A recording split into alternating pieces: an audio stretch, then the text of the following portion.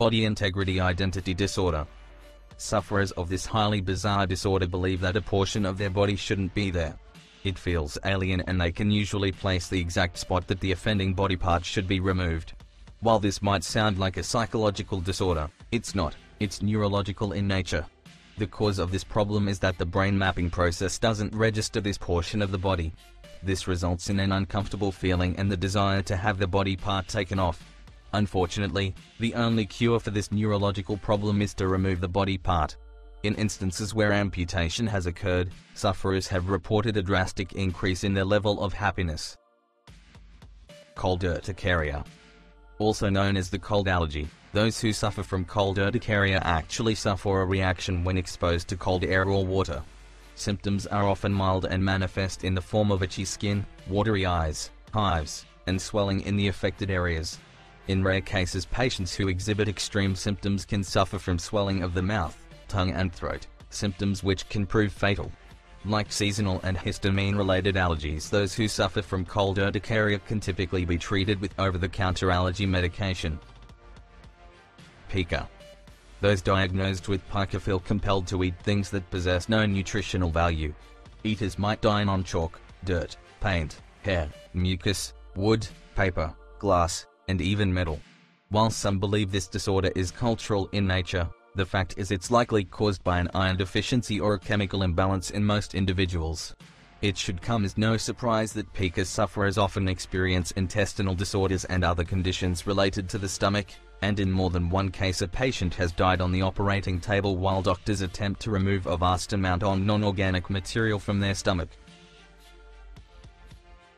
Cotard syndrome. Also known as Walking Dead syndrome, those afflicted with this condition believe they are missing a vital organ to their body, oftentimes something like their brain or another necessity to their continued existence. Most of the time these people simply wake up one day and believe they are dead. Some even report the belief that they are missing a soul. This neurological disorder is not only rare, but it's also difficult to diagnose and treat. Most of the afflicted resume a zombie-like state because they are convinced they are missing an organ vital to living. After all, if you didn't think you had a brain, you probably wouldn't try to use it.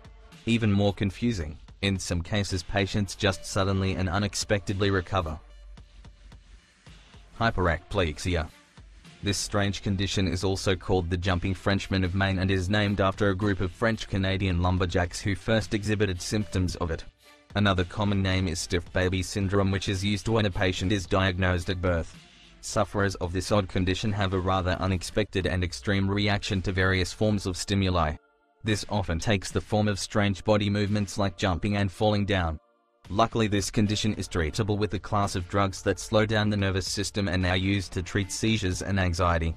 An example of someone with this rare condition is Andrew Layton of Accrington, England, a husband and father whose body is literally scared stiff when he hears loud noises. Hypertrichosis. More popularly known as human werewolf syndrome, hypertrichosis is a condition where the afflicted develops an unusual amount of body hair.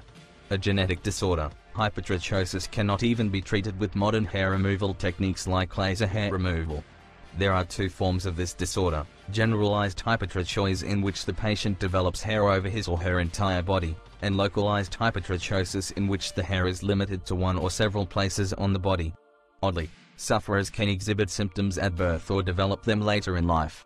In the past, some of these people would appear in circus sideshows as freaks and human werewolves. Morgellons disease.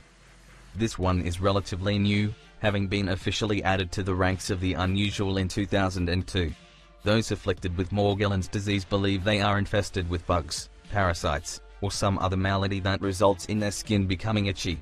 This delusional disorder results in constant scratching of a perceived itch that just doesn't exist.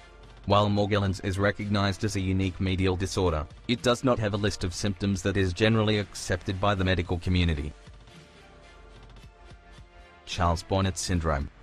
This unusual condition manifests itself in a rather strange way. That is, sufferers begin seeing things, faces, people and other creepy or cartoony images that aren't really there. These hallucinations are not real, they don't speak, and they are often distorted or cartoonish. Sufferers don't report them interacting in any way, they are just there. While it sounds like this is a mental disorder, it is not. Most of the time this condition occurs in people over 65 years of age who are suffering from vision loss. Maggot infestation, myosis. No, it's not as bad as it sounds. It's way worse. In fact, in a survey conducted in 2010, this medical condition was voted the most disgusting. So what is it? Well, as the name implies, maggot infestation, or myosis, occurs when a person suffers from a parasitic infection of mammal or fly larvae. This happens when the larvae infest, grow, and feed in the soft tissue of the body, often the skin and mouth. These larvae are typically a type of fly called a myiatic fly, blowfly, or screw fly. Mostly, this condition is found in livestock, but on rare occasions humans, especially those in rural tropical areas, will develop this condition when exposed to myiatic flies. We'll spare you a photo of a severe case of myosis. Conduct a quick Google search if you don't plan on sleeping for the next few days. Parasitic twin. Think it can't get any more gross? Well, think again. Ever wonder what happens when you have twins and one doesn't quite separate on its own and develop independently? Want to know more? In instances when one twin doesn't fully develop, you might have a child born with a parasitic twin. Those with this condition are born with a partially developed twin that is attached to their bodies. This results in an extra set of non-functional body parts, such as legs, arms, or even malformed and non-conscious heads. Today most of these twins are removed at birth, but that wasn't always the case. At least one man, Lalu the Hindu, performed as a freak sideshow for P.T. Barnum with his parasitic twin, which consisted of a fully formed set of legs, arms, and even a penis. There is also the story of Deepak Paswan, a little boy from India living with the limbs of his parasitic twin protruding from his abdomen until he finally had an operation to remove them in 2011 at the age of 7.